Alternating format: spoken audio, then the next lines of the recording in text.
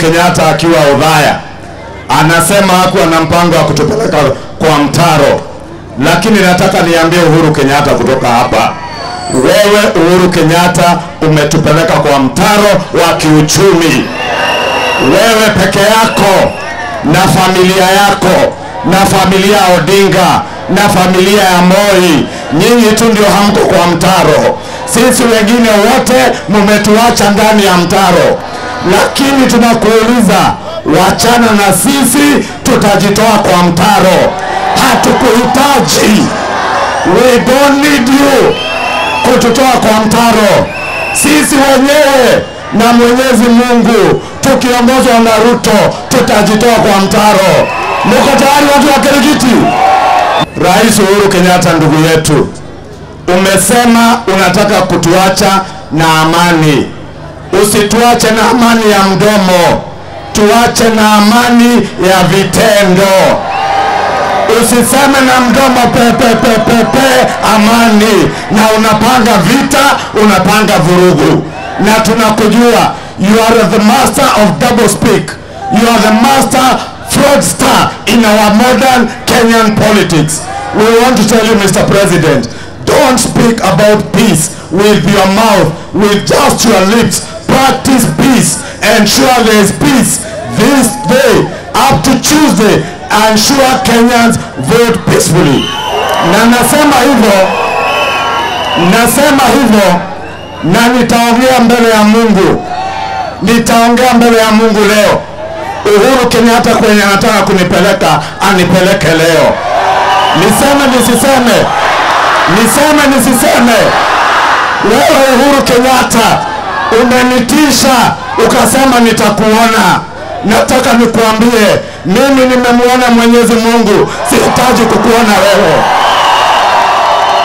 Najua wakati tulikutangaza umesema unatutisha, unanitishia maisha, unatishia Dembe Nyoro, unatishia Moses Kuria, unatishia William Ruto.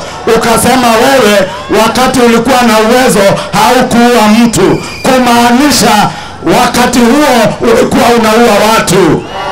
Wewe siku ya kiyama ikifika utatuambia wale watu waliwekwa kwa mto Yala ni nani aliwaua.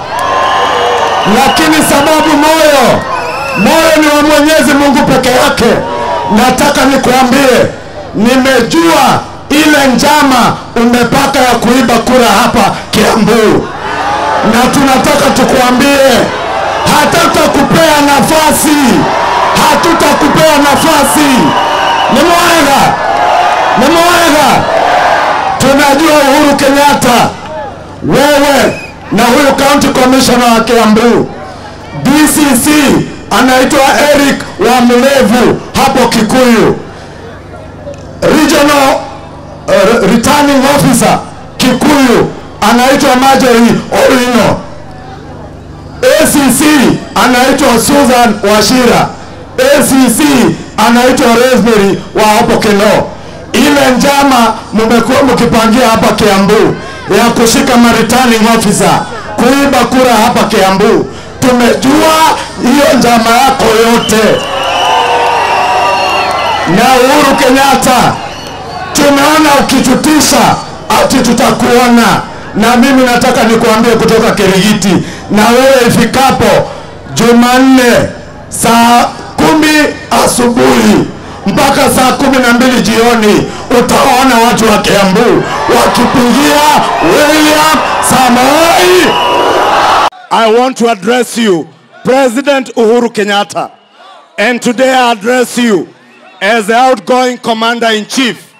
You shall be the Commander-in-Chief as the 4th Commander-in-Chief until you hand over to the next Commander-in-Chief, who is William Samoei Ruto.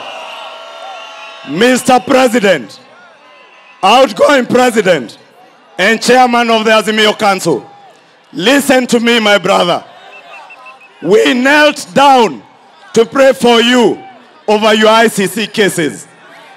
You have impoverished the people of Kenya. You have made the people of Kenya to suffer. You have punished the people of Kenya. You have destroyed our country. You have destroyed our economy.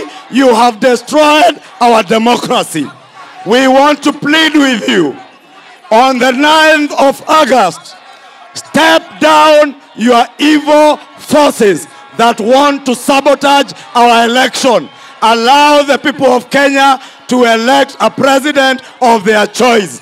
We shall not elect your puppet project in the name of Azimio. Tumekataa project yako Rais Uhuru Kenyatta. Tunakuuliza kwa heshima, tafadhali, umetutesa, umetesa wa Kenya, umebomoa uchumi wa nchi yetu. Usiache nchi yetu na vita ya uchaguzi ilivyofanyika miaka ya hapo awali. We plead with you, Mr. President. Leave us in peace, and you will also enjoy your retirement in a peaceful country. We have sold a credible plan to the people of Kenya. We are confident the people of Kenya will vote for us in their numbers. Na tunauliza wa Kenya, mujitokeze, we vote peacefully and we go home peacefully, and we shall win this election because there is a God in heaven, and Uhuru Kenyatta is a man like me. He is not a God. And we want to tell him from Nyayo Stadium today, hakuna siku Uhuru Kenyatta, sisi wa Kenya tutakupigia magoti tukuabudu kama Mungu. Tutaendelea kuabudu Mungu aliye mbinguni, atakayetuinua, atakayeinua William Ruto tarehe 9 awe rais wa 5 wa Kenya. Harambee! Kenya imeamua, tunampigia kura William Samoei Ruto. And we are voting for William Ruto because he is the reincarnation of J.M. Kariuki. He has stood with the poor masses. He has stood with the hustlers in Kenya. Na Mungu, wewe William Ruto, ukiwa naibu wa rais, Mungu amekuhifadhi, Mungu amekulinda. Wakati walikupangia huko Lamada, Hotel Lamada, Mungu akakulinda. Mungu akafichua njama yao ya kumaliza maisha yako ili uokoe hawa wa Kenya maskini kutoka kwa hawa wabeberu weusi. Kweli si kweli? Mimi nataka niwaambie wa Kenya wenzangu, tumetembea vijijini, tumetembea manyumbani kwenyu, tumetembea mitaani, tumewauzia sera ya bottom up, sera ya kuinua wasiojiweza wajiweze. Wale wametudhurumu, wale wametutesa, lakini tunawaambia Uhuru na sio Uhuru Kenyatta waja Jumanne ijayo. Uhuru Kenyatta Jumanne ijayo aenda, and freedom is coming. Freedom! Freedom! And we have told them enough is enough. On the 9th of August, we will put in place a government that has a credible plan, a plan to uplift the people of Kenya from the poverty inflicted on them by the merchants of deceit, the masters of doublespeak, the masters of lies, and the chief liar in Kenya, and the masters of political conmanship, and the merchants and the architects of state capture. State capture itaisha tarehe 9 mwezi huu Jumanne ijayo. Kenya mko tayari? Kenya mko tayari? Hebu nione kura ya William Ruto, William Ruto. Msiudhiwe uoga. Na chief yeyote ama dio yeyote mwenye nimpiga kura, apige kura kwa amani, si ndio? Akimaliza kupiga kura aende nyumbani apikiwe na bibi yake. Asikae kwa polling station hata dakika 5. Ndio ni mambo ya katiba. Tumesema ngo. Tumesema hii uchaguzi ni mambo ya issues na mambo ya uchumi. And that is the end of the similarities between us and our competitors. Jamani, tumezunguka hii Kenya. Tumeongea na watu more than 100,000 in our economic forum trying to come up with our plan. And also, sisi tunajua umaskini ni nini. Unajua watu wengine wako pabili ule mwingine, ukiwauliza umaskini ni nini, wanachukua Google, wanaanza kutafuta meaning ya umaskini. Sababu hawajui hivyo. Pia ukiangalia hii timu yetu, we have a tyranny of brains. Ukipata mtu kama Musalia, the eloquence of Wetangula, the brilliance of William Samoei Ruto, the youthful energy of Didi Nyoro and Sakaja, can you compare that with Professor Atuoli and Professor Murathe from the other side? Na niseme, jameni, tumepitia mengi. Nataka kumwambia leo rafiki yangu Uhuru Kenyatta, you took over 10 years ago from a gentleman called Mwai Kibaki, a guy who never tried to manage his own transition, a guy who grew the economy, mtu ambaye alijenga ile original bottom up. Mr. President, umefanya kila mtu akuwe maskini. Kila mtu amesota sababu yako. Umetuonyesha kiburi. You are the biggest failure of a president. You are the most incompetent president Kenya has ever produced. Wakati wa Mwai Kibaki was not fearing people who are more intelligent than him. In fact, Kibaki used to like people with ideas. But Uhuru Kenyatta is the most petty individual I have ever seen in the continent of Africa. Tulikuwa hapa na mpango wetu. Wewe uko na miaka 60. Ulichukua kutoka kwa Kibaki wa miaka 70 na kitu.